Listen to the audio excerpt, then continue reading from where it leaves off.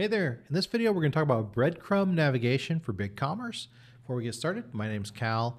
I am a developer, a store owner just like you, and I run an online community for store owners like us. I'll have a link at the end, and let me share my screen. Let's get going. Okay, so I'm in a BigCommerce store, and what we're talking about is breadcrumbs right here. Now, if your question is, does BigCommerce have breadcrumbs? Yes, it does. In fact, they should be there by default. Although if you're on a third-party theme, then maybe that theme is chosen not to show them, but they should be available by default. And we're looking at the Cornerstone theme, completely default, uncustomized, and you can see it right here on the product page as well as on the category page, right out the gate. Now, there used to be an option if you go into settings and then display. Right here at the top of the display, there's a drop down here that says either show one only or don't show. Now, there used to be an option to show all of the breadcrumbs if a product was in multiple categories. It doesn't seem to be there anymore, so I think maybe it's been removed. But you can choose to show one or don't show at all. And you can see that this, I think, just affects your product page. So let's go ahead and click don't show and then save. Let's go back to the product page and refresh. Okay, so you can see that they're gone.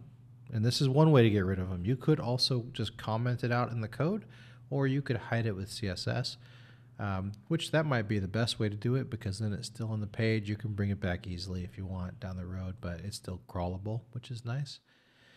If I click into the category page, though, you can see that hiding it on the product page doesn't hide it on the category page. So if your goal is to get rid of breadcrumbs altogether, which I would not recommend because they're good for SEO, but if your goal is to get rid of them altogether, I think on the category page and some of the other templates, you may have to comment them out or delete them in the theme.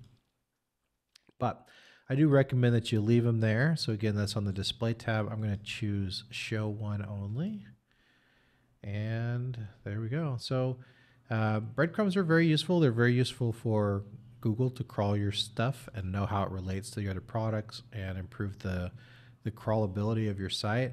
It's also something that we as developers use sometimes to be able to figure out what category something is in order to trigger something on the page. So that can be really useful. Now, if your product is in multiple categories, which this one actually is, if I browse to the back end and look at this, it's in like 3 or 4 categories. Which one does it show?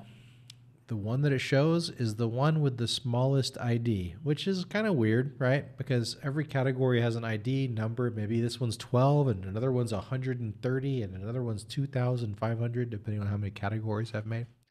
It's just going to show the one with the smallest ID. It is what it is. It's going to show that it's in a category. Most of the time people are fine with that.